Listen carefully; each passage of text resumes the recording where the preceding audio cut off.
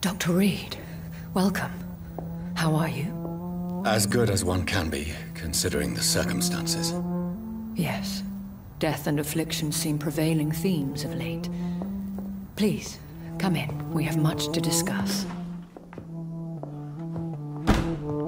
I hope I haven't disturbed you. Not at all. Actually, I was counting on you visiting me tonight. How strange, this painting. Beautiful, melancholic, yet with a haunting dignity. Indeed.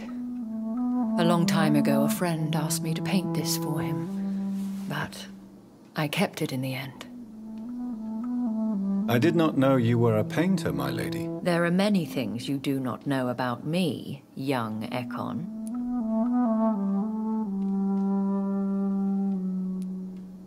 Please, call me Jonathan. Please excuse my behavior, Jonathan. I tend to tease my friends when uneasy. What is bothering you, my lady? Your letter was quite alarming. We will talk about this in a few minutes. For now, I would like you to tell me about yourself. How have you been since we last met, my friend?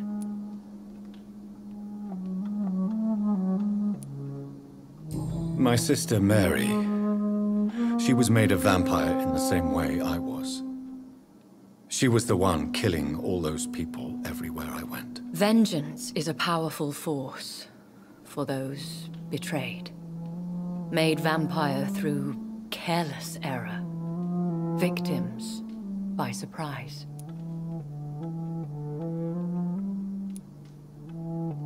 In the end, she implored me to put an end to her misery. But still, I felt I had taken her life twice. I am so sorry for my accidental cruelty.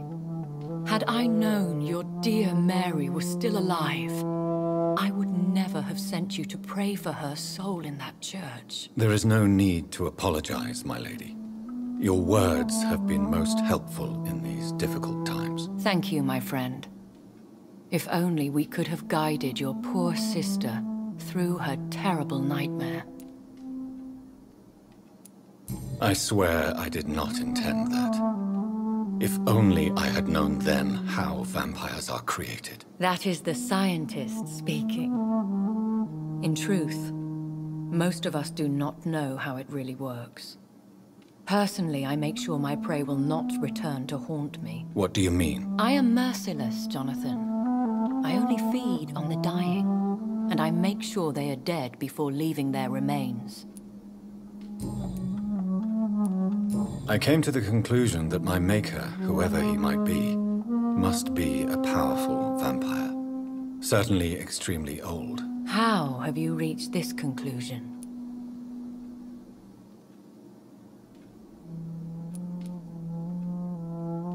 He is the only immortal I've seen appear in an ethereal form.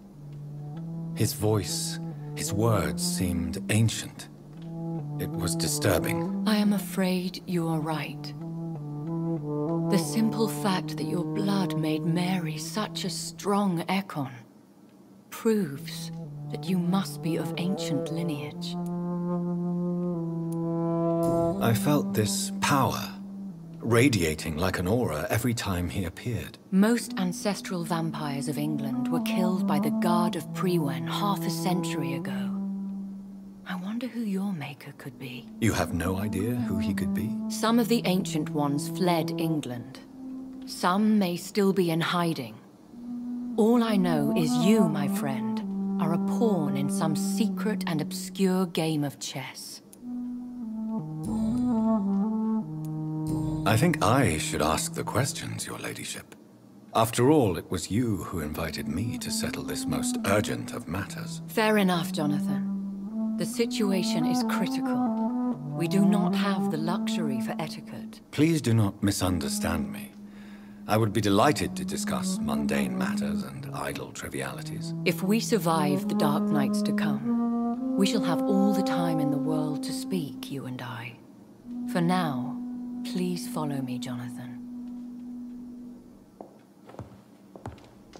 I must say, your house is exquisite. One of the advantages of living forever is having the time to be selective with one's furnishings.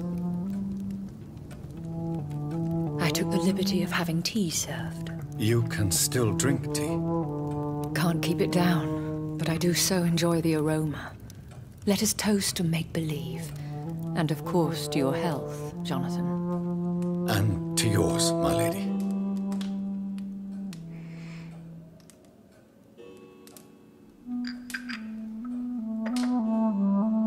Please, call me Elizabeth. So, my lady, why, truly, did you invite me here? I've been asked to deliver an official invitation to meet the Ascalon Club. Who are they? Really? They are the embodiment of vampire law in Britain. Some say they influence the destiny of the Empire. Some believe they merely protect it. How many are they? Only a small number of powerful and deceitful immortals. All of them entangled in a sticky web of shadow cabinets, influencing trade. Will they fight the guard of Priwen? I doubt it. Fergal was Lord Redgrave's executioner forever and a day. By defeating that beast, you deprived them of a powerful weapon. Why use you to contact me? Because they know we are close. The Ascalon Club has many spies. Their main occupation is gathering information and then deciding how to use it. Have they threatened you in any way? Not at all. Their message surprised me at first. But it is only logical, considering the critical situation in London. Why not ask for your help? Since you are obviously a powerful and influential immortal yourself. You have to understand that I am invisible to the eyes of Ascalon, for I am a woman. That suits me well, as long as they leave me alone. Should I trust them? Of course not. Do not misunderstand me. They can be very useful, but I believe their long-term goals differ from yours.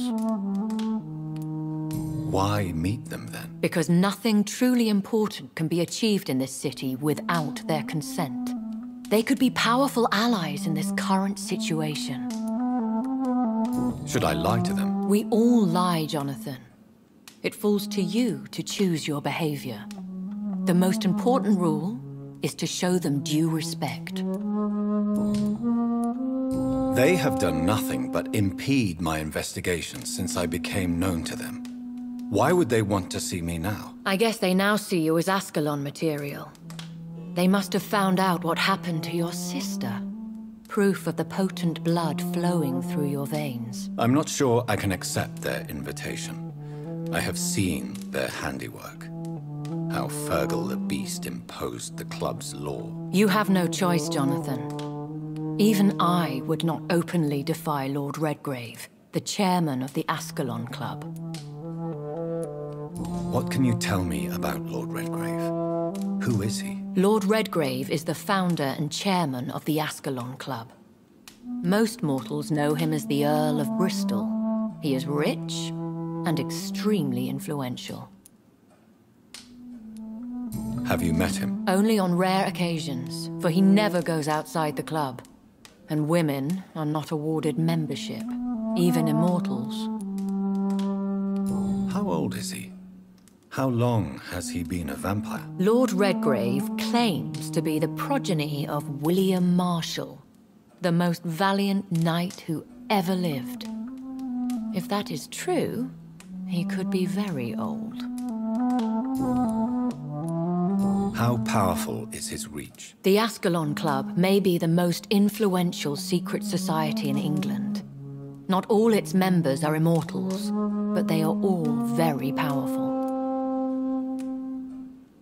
They are not all immortals. How is that? The club is mainly comprised of political figures who seek the safety and expansion of the Empire. The most loyal are awarded immortality. Any familiar or famous names? As the richest, most relentless British tycoon, Aloysius Dawson is considered ideal Ascalon material and has been watched for years.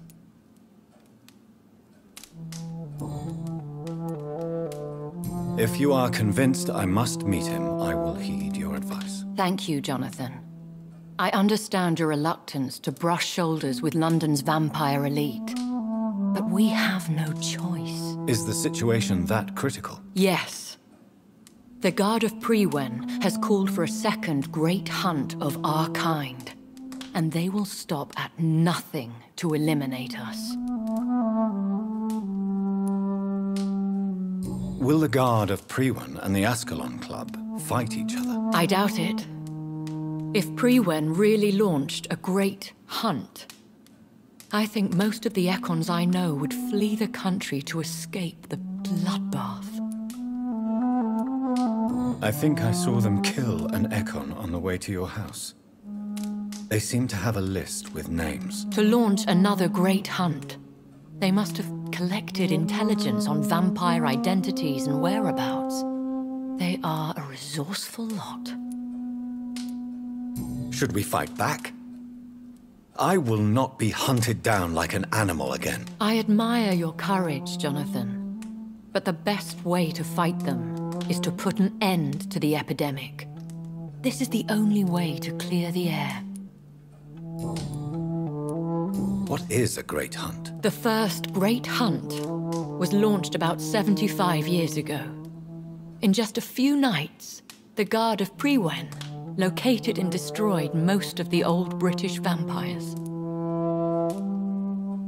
Why start a second one? Prewen has always seen us immortals as a threat to mankind.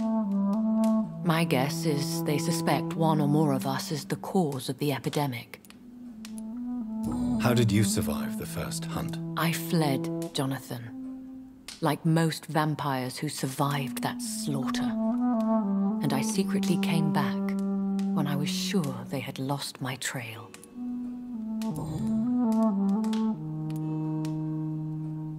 You should flee then. Leave London, the country even. I have seen the Guard in action. They are merciless. Your concern warms my heart, Jonathan. But fear not. If the situation gets too dangerous, I shall retreat to my secret Scottish manor. I could hide you in my luggage, if you wish. Thank you for the offer. I shall keep it in mind, but I have much to do here. There is a question I must ask you. Could Lord Redgrave be my maker? I doubt it. If Lord Redgrave had made you his progeny, he would not have seemed so surprised when you demonstrated the strength of your lineage. What is the plan? The plan is we both try to save this city, you and I. Go to Ascalon, accept their proposition, and use their influence to promote your agenda. How can I save London? The epidemic is the priority. You must find its origin and put an end to it. This is the best way to solve the crisis. What will you do? I still have contacts and old friends in this town. I shall make some inquiries and attempt to learn more of the situation. We need clarity. Will I ever discover the identity of my maker? Maybe not, Jonathan. We know for sure you were made by a powerful vampire. But most of those fled England long ago. Please forgive my bluntness, but I have to ask. Was it you? Did you make me? Oh, Jonathan. I know you shall always have a gnawing doubt about who made you an immortal. But I swear, I had nothing to do with it. You have no idea at all? You seem to know so many things about the secrets of the vampire underworld. Even if I had my suspicions, I would not dare give you a name so soon. All I can say is this. I will make inquiries and keep you informed. One day soon, I will have to find the answer to this mystery. And I shall help you in your research, I promise. For now, you must go to the Ascalon Club and play their game. Will I see you again at the Pembroke Hospital? No, you will find me here if you need me. I shall conduct inquiries alone, and we can then share our discoveries. Will you not visit Pembroke again? No. I must remain discreet and avoid attracting attention to Pembroke Hospital for the time being. But how will you sustain yourself? I shall not, Jonathan. Fear not. I'm used to it. When will we meet again? As soon as you meet Lord Redgrave, I suppose. Fear not, my dear. I shall only be a heart's beat away. I want to thank you for all your support and your help, my lady. Could you do me a last great favor and call me Elizabeth? I should be honored, my lady. Then it is settled. Finally, some good news in these dark hours. Thank you. I appreciate the advice. I had best prepare myself to meet this Lord Redgrave now. How thrilling to meet the Earl of Bristol in the flesh, so to speak. Something tells me you're not very keen on the man. Don't get me wrong. The gentlemen of the Ascalon Club are honorable, but their attitude and opinions are somewhat antiquated. I see. As long as they deny access to female applicants, I will leave them to their antediluvian considerations as to the natural order of things. Jonathan, promise me you'll be careful. Of course. But why the fear in your voice? Look at me, Jonathan. I am. I mean, really look at me, young Ekon.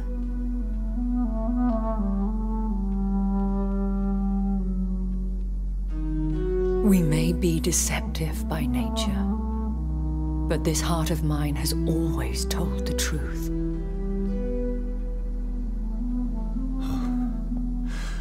Elizabeth. Go, my friend. But come back to me soon.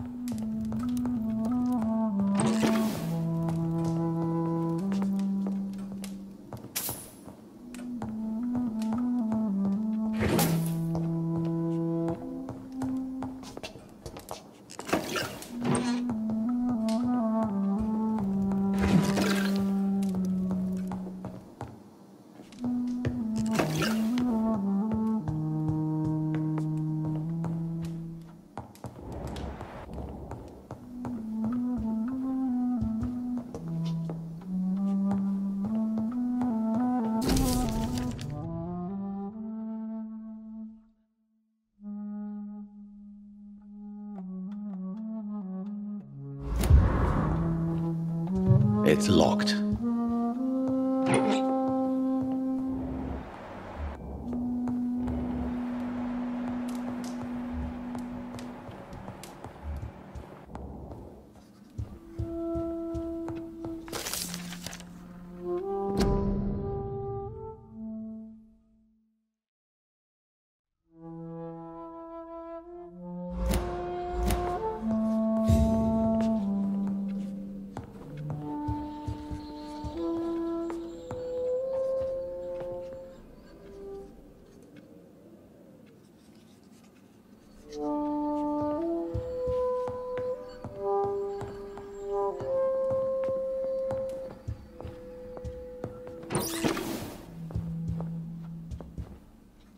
Hello again, Jonathan. To what do I owe the pleasure of your visit? Sorry to disturb you again, but could you spare me a few minutes? Of course, my dear. Always a pleasure to speak with you. Concerning your investigation. Yes? Are you truly seeking to identify my maker? I cannot promise you anything, but yes. I am conducting some research of my own. Do you think we shall ever see better days? Or at least, better nights? I know not, Jonathan. I have seen some horrid days in my long lifetime. Experience has taught me that one cannot outrun the fates. When all of this is over, the war and the epidemic, we could leave the city for a while. Travel around Europe, you and I. Traveling is always so complicated for us poor creatures of the night. But yes, I would be glad to travel the world with you, my dear. Will you tell me your story one day, Lady Ashbury? One of them, perhaps. I have had so many lives, Jonathan. Eternity may not be enough to relate them all. Do you know if the epidemic has affected many people in the West End? I confess I've been more concerned by events in the East End. The wealthy have more efficient ways of dealing with infection. But this is no common epidemic. That is true. I must tell my daughter to stay at home for a few days, but the girl is stubborn and fiercely independent, much like her mother.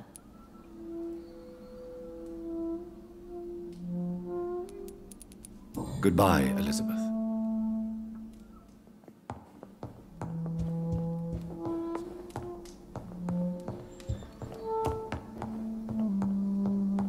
It's locked, all right.